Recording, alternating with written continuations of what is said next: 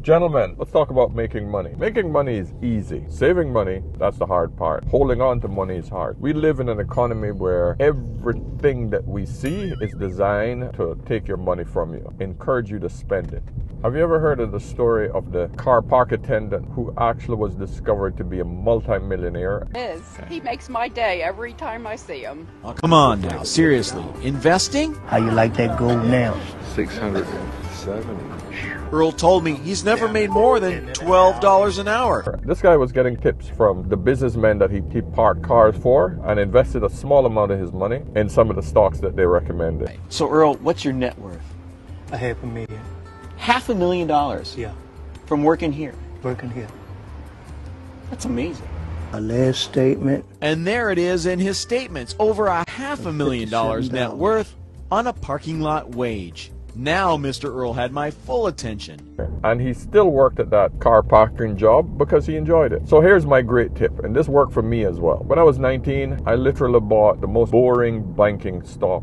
And I was still staying at home with my parents. I took all the money that I made early in my days, and I literally just bought a little bit of stock, little bit of stock, little bit of stock. By the time I was 24, I was sitting on almost $70,000 because this stock had gone up so much. And of course, I didn't invest that much money. I only invested around $10,000, but that was over 4 years. What I'm trying to tell you, gentlemen, is that you all have to stop thinking about getting rich quick. Here's a very quick reality check. Getting rich quick is in 10 years, not 6 months, like they like to show you on TikTok and all these stupid YouTube videos. It's 10 years. 10 years is an appropriate time to get rich quick.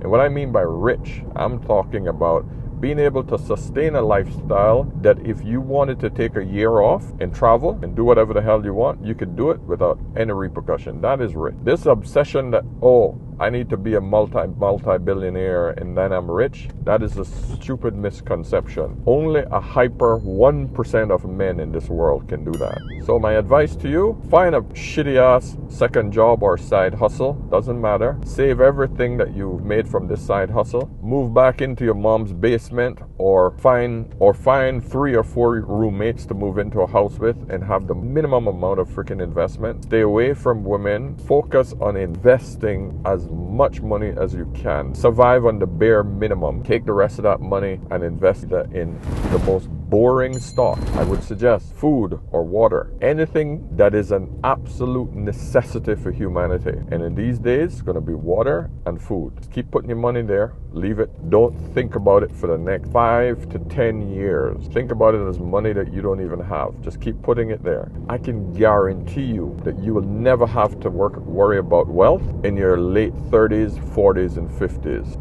You'll be freaking set.